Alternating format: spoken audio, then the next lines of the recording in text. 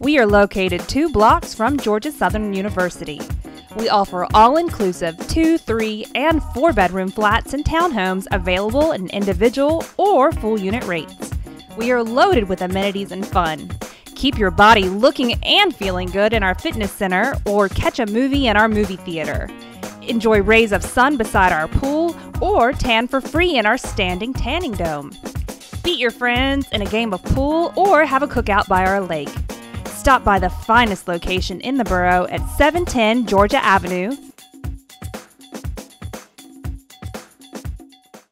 think it's cool.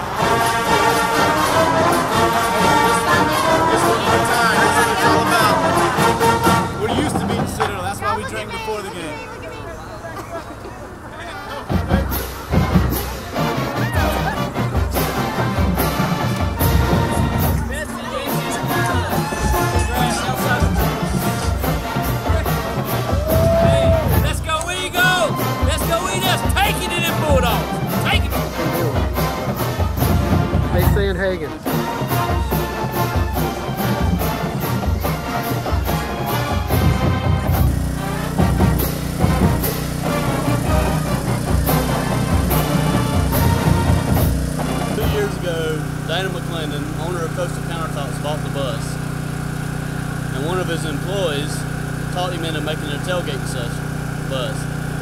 So in the past 2 years, we've been working together to make it a tailgate bus. What kind of things make this bus a little different? Oh, the paint job, the interior, it's all new, football tables, carpet, air conditioner, the rims, it says Eagle on the side of them, and the stickers, the logos on the outside. You guys get a lot of people commenting on this? Yes, a lot. About everybody come by, we have 7 signatures inside of Tracy Helm and other football players that came in and signed the bus. Bubba, what's going on? Josh, I'll tell you what's going on. Dancing with the Statesboro Stars is October the 1st. And Marcy and I are doing one last fundraiser. It's next Thursday up at Ag South. We're selling barbecue plates. They're $10 each. Yummy. All proceeds go to Safe Haven. Here's a beautiful ticket. Look at this. Oh, there goes one. That's free. Beautiful tickets. Now, a lot of people are saying, well, Bubba, we just weren't going to be in town or can't eat dinner with you on Thursday. And we said, okay, we got a great idea. We're going to have a ticket that you can just do a $10 donation. So you may miss out on the barbecue, but you can still donate to a great cause, which is Safe Haven.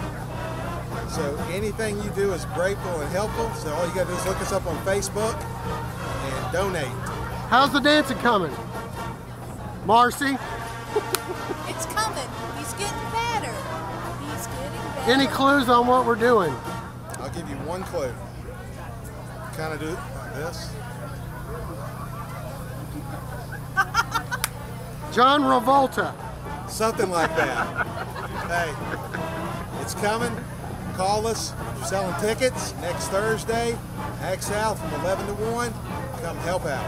And what do we got on the grill today?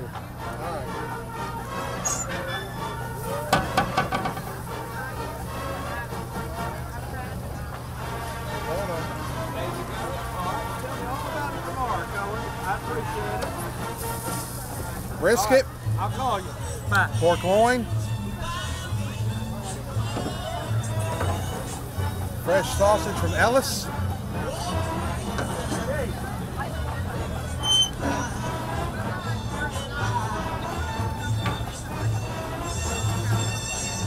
Picking the ribs up. Put on my secret sauce.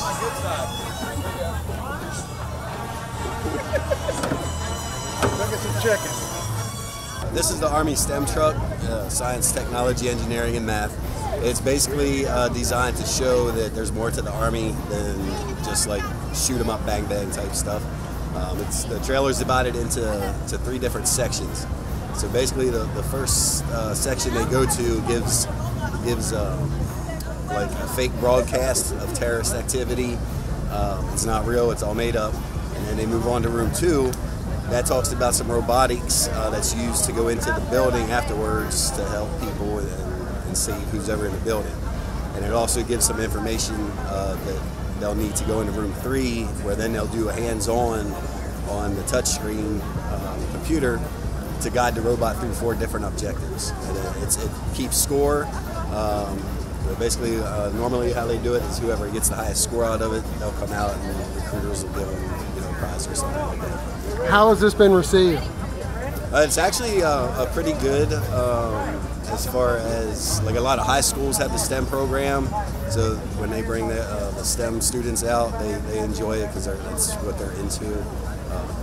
So it's definitely has a good turnout when we go to places.